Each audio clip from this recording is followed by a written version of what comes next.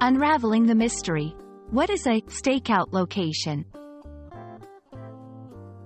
Hello, wonderful learners.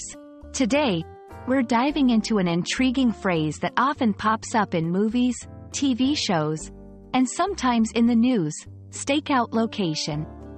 Let's explore what this phrase means, where it's used, and some examples to clarify its usage.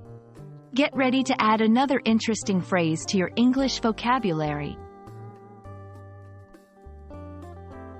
Stakeout location primarily refers to a specific place where law enforcement officers or detectives observe a location discreetly.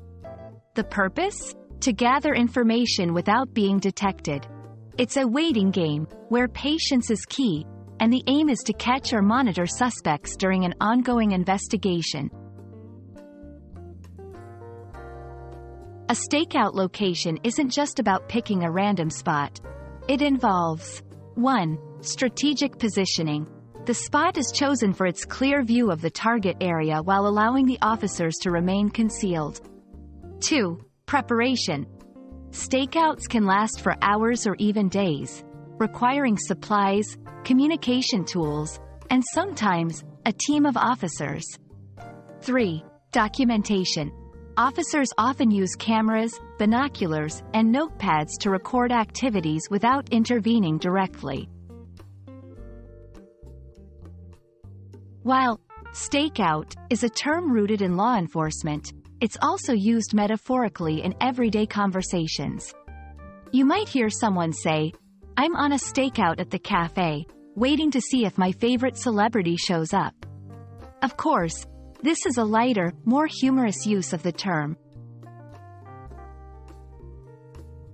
Let's see how this phrase can be used in sentences. The detectives set up a stakeout location across the street from the suspect's house. During the stakeout, officers observed unusual activity at the location.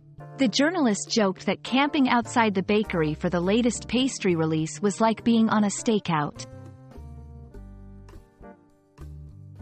Understanding the term stakeout location enriches your English vocabulary, especially when you're diving into crime dramas or detective novels. It's a term that paints a picture of suspense, patience, and critical observation. We hope this video has been informative and adds an interesting layer to your understanding of the English language. Keep learning, and see you in the next video.